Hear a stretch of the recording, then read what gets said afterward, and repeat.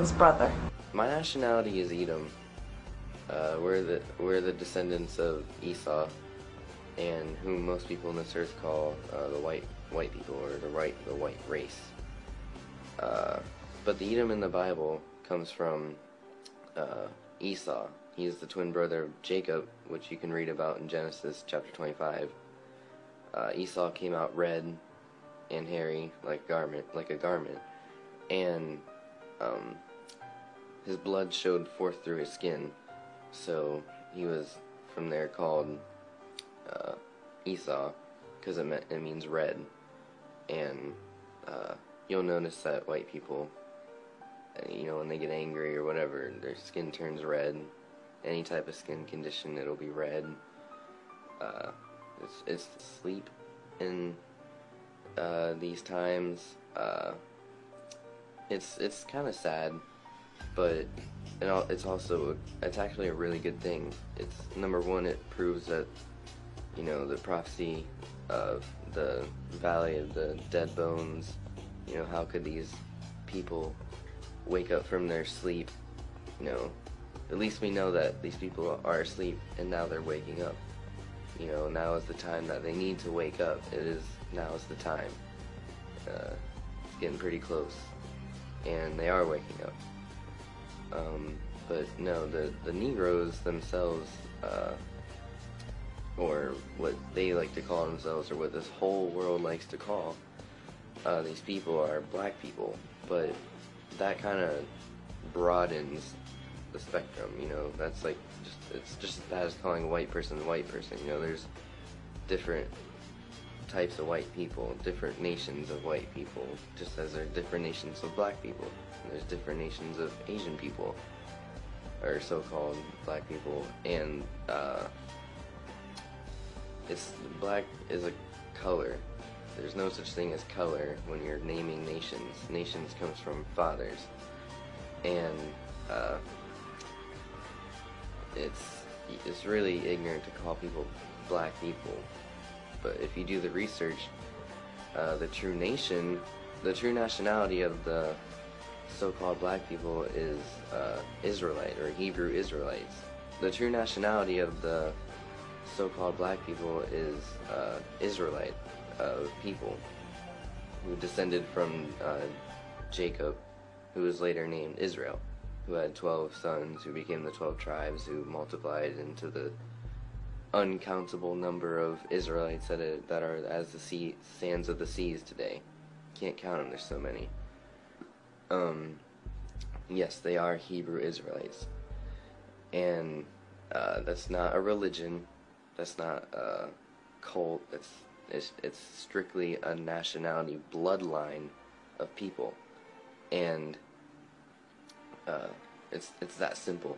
They're a bloodline, and you cannot convert into being an Israelite. You can't, change to be an Israelite. You are what your father was, what your forefathers are. I can't claim to be an Israelite because I know for a fact that I'm an Edomite. Israel was not my forefather. Esau was, based on the biblical descriptions. And the Africans of today, they're different from the Israelites. While yes, some Israelites still do dwell in Africa after running into Africa from Israel in 70 AD, that is true. Israelites are spread across the world, across the four corners of the earth.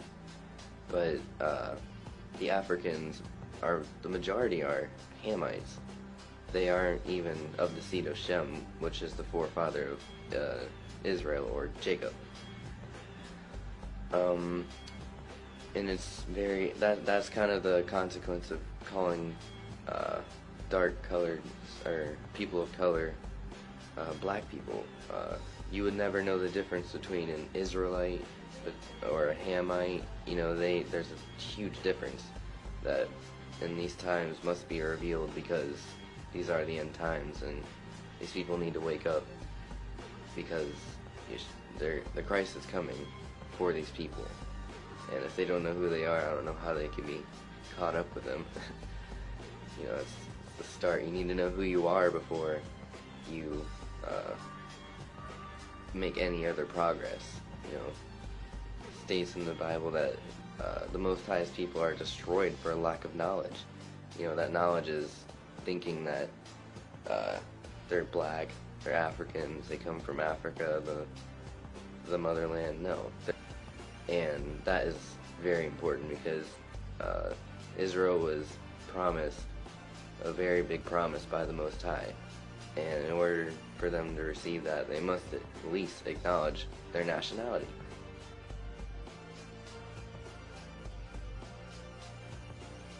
I can give you is Deuteronomy 28. You can clearly read how they fell and they would be cursed in the future to come over on cargo slave ships.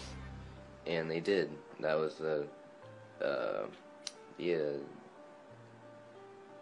American slave trade. Sorry. The American continental Atlantic slave trade, whatever it's officially called, that was their curse, and that was brought about by the Most High because they fell as a nation, they sinned. But yeah, it's really clear. Like, no other people on the earth ever went into slavery by cargo slave ships except these so-called, you know, African Americans, which are clearly Israelites because of this very prophecy, this very active thing happening. Revelations 1 and 14, you know, it 14 through 17, I'm sure, clearly states that Christ, who himself was an Israelite, his feet were as a burnt brass, a burnt fiery brass, which you could simply Google search bronze, brass, burnt.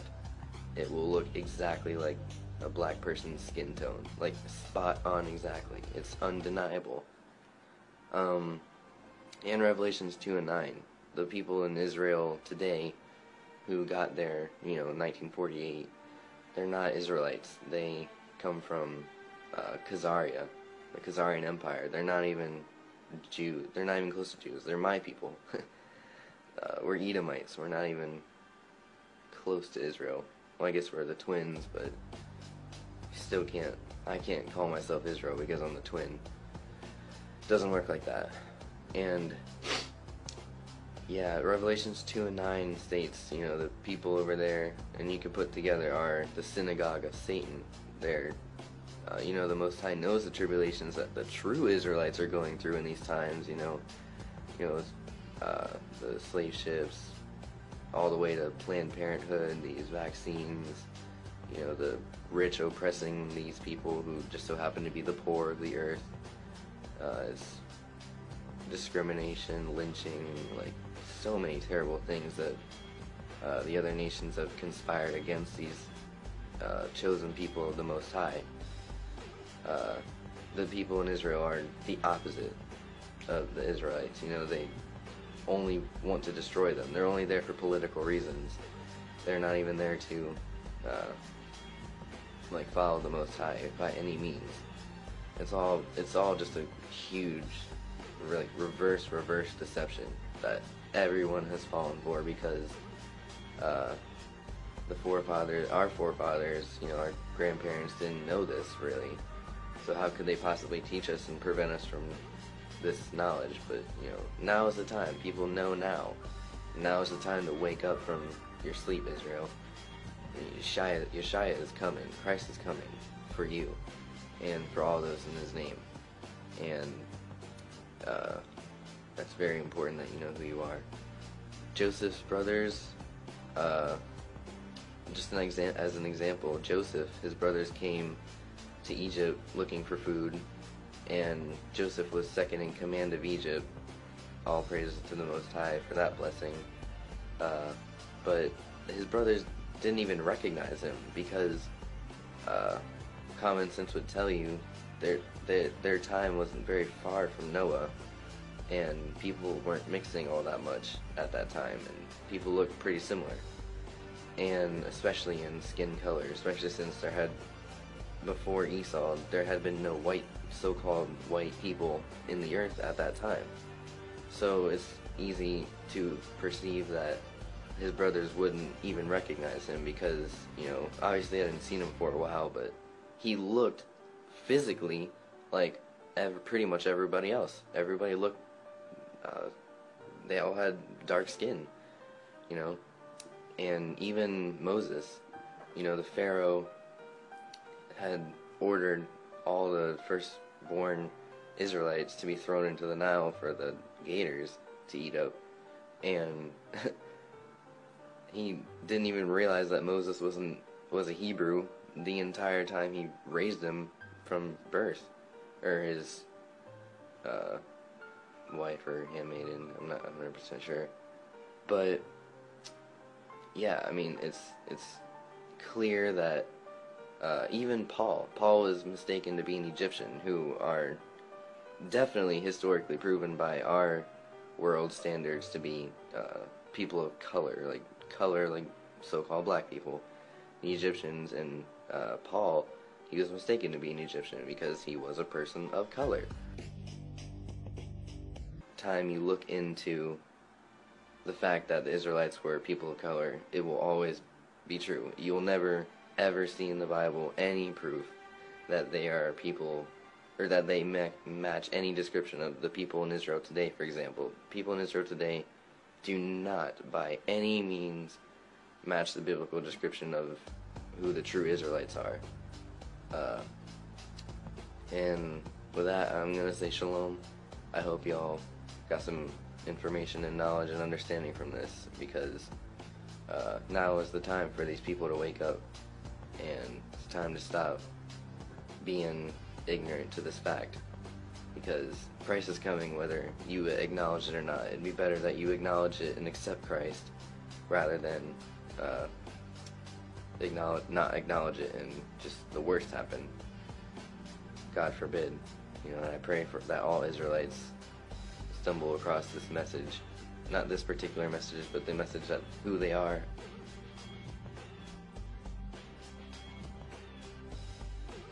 It is very important that Israelites that do wake up realize that that's the only way that the Gentile nations will ever know the truth. It is very important that Israelites that do wake up realize that that's the only way that the Gentile nations will ever know the truth is if they bring it forth, because for 99.9% of the people in the earth of Gentiles that are bringing forth words out of the Bible, they're lacing it with deception. And the Israelites, they got the Spirit on them, linking in with the Most High, to where they don't do that as long as they're doing it right, and it's through them that the gospel should be spread throughout the earth, and through them salvation will be shown. They're the ones that are supposed to show us who Yeshua is, who the Christ is, and that Yeshua is the way, the truth, and the light, and no man goes to the Father but through him. But first you even have to have that information, and you must get that information. It's important for you Israelites to get that information out, because you are the light to the Gentiles. And I just want to read a section out of John, St. John, chapter 4, verse 22. It says, "Ye worship ye know not what we know what we worship, for salvation is of the Jews, and Christ is not through any of the other nations." That's very clear. The Most High gave the promise to the Israelites, children of Israel. And it's just, you gotta wake up and spread this light throughout the world. It's time for people to start coming back to the Father. Great awakening as it has begun, and it is in progress. The birthing pains are happening, and Most High is ready to deliver his people back into their land and into the kingdom, and it's going to be great. So I pray to the Most High that all Israelites that are called by him take heed to that calling, and spread the light to all the Gentiles. I appreciate the one that showed me the light, and every other Gentile would appreciate it too. And all praise to the Father for that. And with that, I'm going to say shalom, and I hope you take heed to these words.